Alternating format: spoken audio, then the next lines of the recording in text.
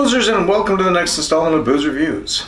Alright, Christmas is done, so I don't need that anymore. And I don't need a lot of other things, but I do need beer, and I still need more beer.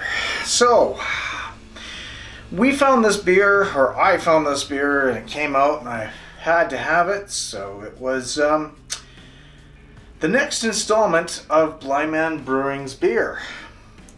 We have the Barrel-Aged Imperial Stout coming in 11.6 alcohol by volume, and it's made with Four Roses Kentucky bourbon barrels aged in Four Roses Kentucky bourbon barrels for 168 days.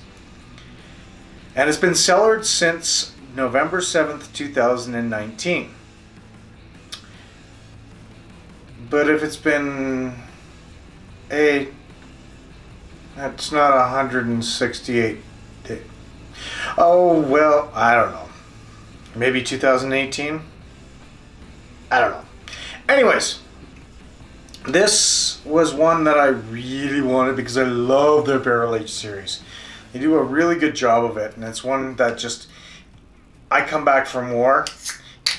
Even though the cans are like $9 a can, it's not cheap. It's definitely not cheap beer whatsoever, but it's worth it.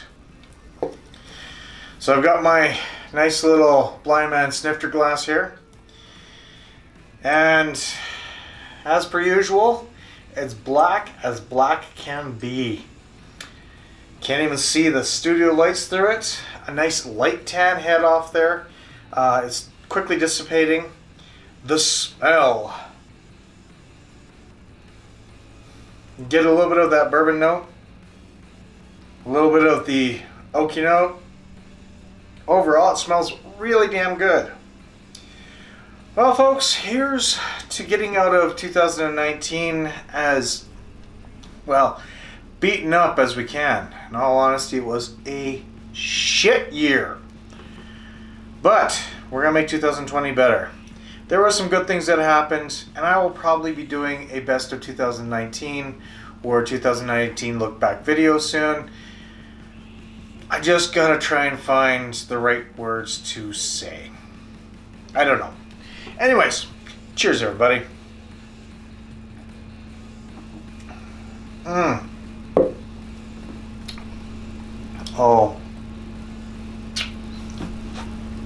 Bourbon, barrel-aged, Four Roses barrel comes through divinely.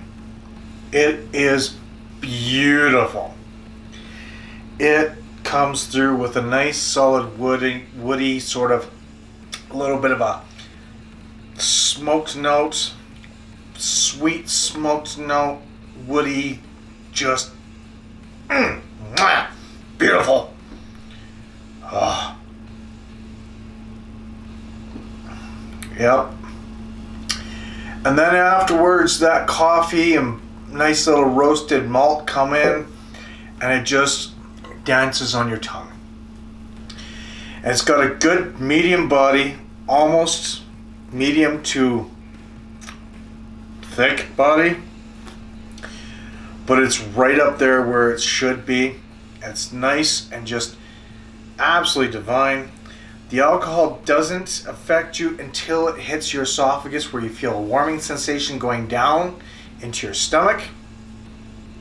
And it is one of those ones where it is a nice sipper that you can have beside a fire, as like last year and the year before and the year before that.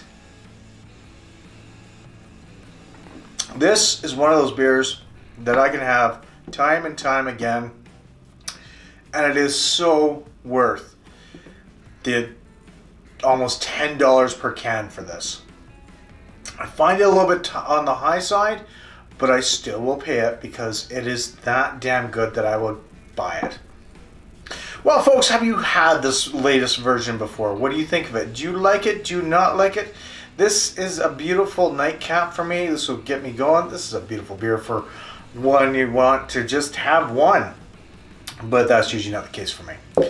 Till next time, folks, I am PK saying cheers. Stay frosty. We'll see you real soon. Thanks again for joining. You guys have yourselves a wonderful, wonderful night. Thanks again. Night, night.